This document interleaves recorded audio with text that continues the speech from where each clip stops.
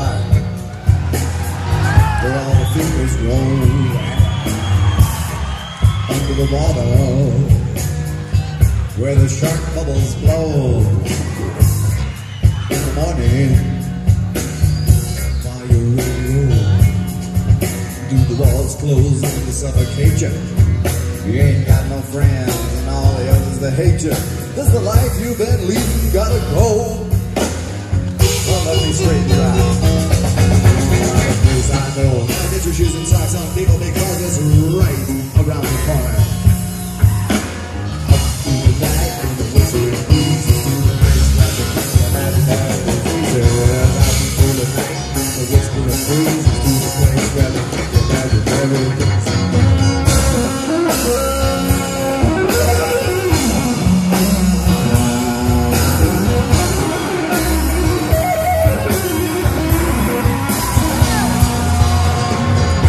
Scientists call this disease bromidrosis, and well, they should.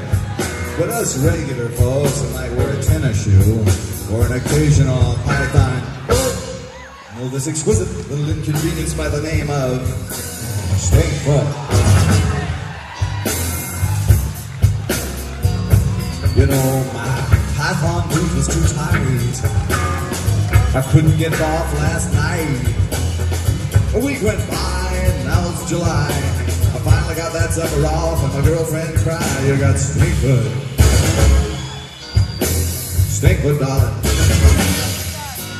Your stinking foot puts the hurts on my nose." Stinkfoot, stinkfoot, I lied. Can you rinse it off, you suppose? Well, here, Fido, please look at this little puppy, Fido.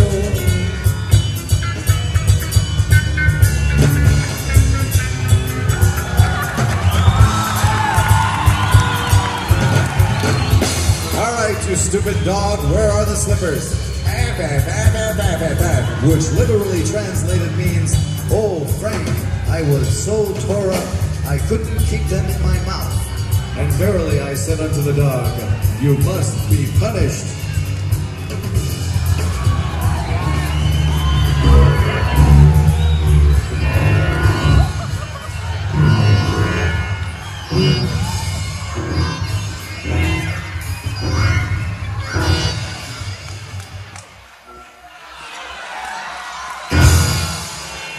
Oh well, he's been set.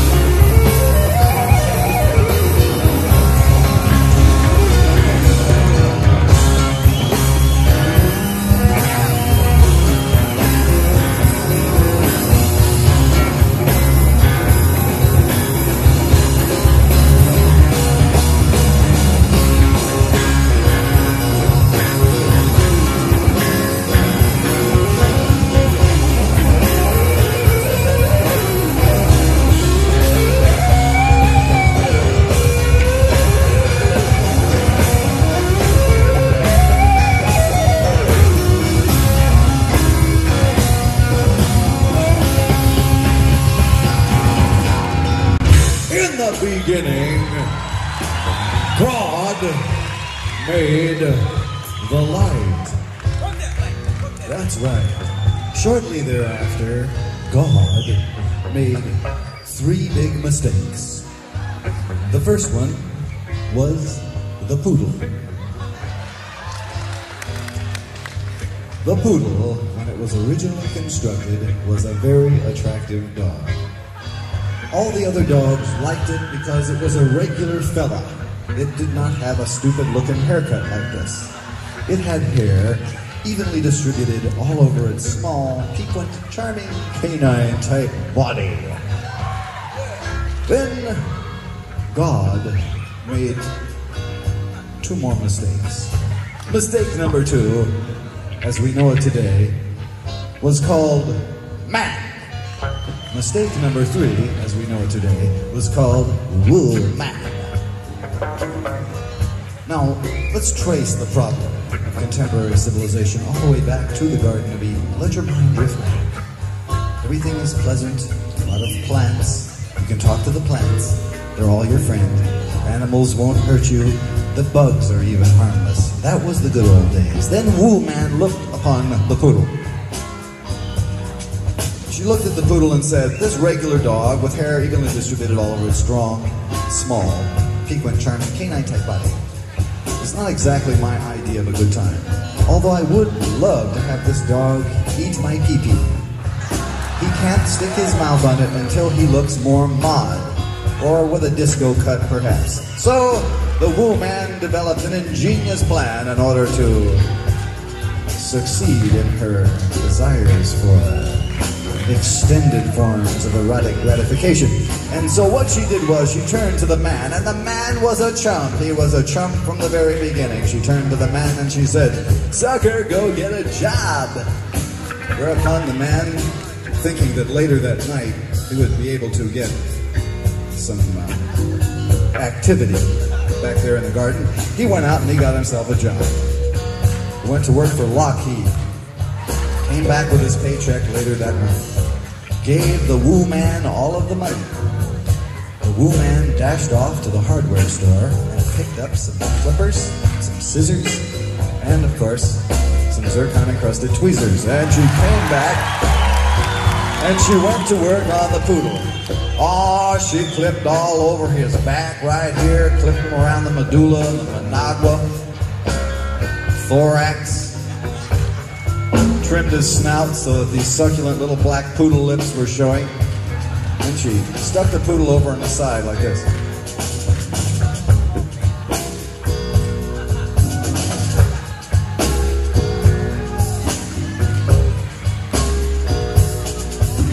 Hope you can see this poodle. She made the poodle sit up against his will. Now this is, let's face it folks, this is somewhat of an unnatural act, but she was into it. She went over and squatted right on the poodle's snout.